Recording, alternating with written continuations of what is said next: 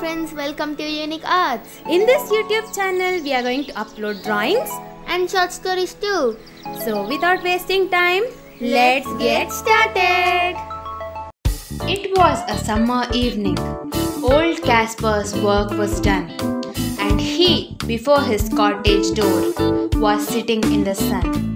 And by him, spotted on the green, his little grandchild Wilhelmine. She saw her brother Peterkin roll something large and round, which he beside the river pit, in playing there, had found. He came to ask what he had found that was so large and smooth and round. Old Casper took it from the boy, who stood expectant by, and then the old man shook his head and with a natural sigh, "This is some poor fellow's skull," said he, "who fell in the great victory. I find them in the garden, for there's many here about, and often when I go to plough, the plowshare turns them out.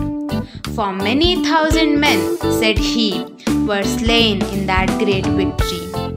Now tell us what that was all about, young Peterkin," he cries, and little Wilhelmine looks up with wonder-waiting eyes.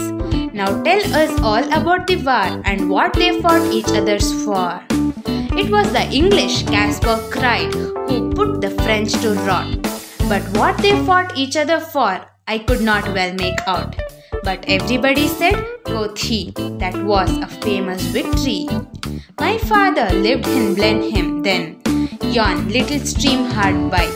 They burnt his dwelling to the ground, and he was forced to fly. So with his wife and child he fled, nor he where to rest his head. With fire and sword the country round was wasted far and wide, and many a children, mother then, and newborn baby died. But things like that, you know, must be at every famous victory. They say it was a shocking sight after the field was won, for many thousand bodies here lay rotting in the sun. But things like that, you know, must be after a famous victory. Great praise the Duke of Marlborough won, and our good Prince Eugene." "Why, that was a very big thing," said little Wilhelmine.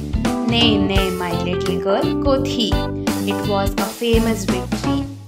And everybody praised the Duke, who this great fight did win. But what good came of it at last?" quoth little Peterkin. "Why, that I cannot tell," said he, "but it was a famous victory."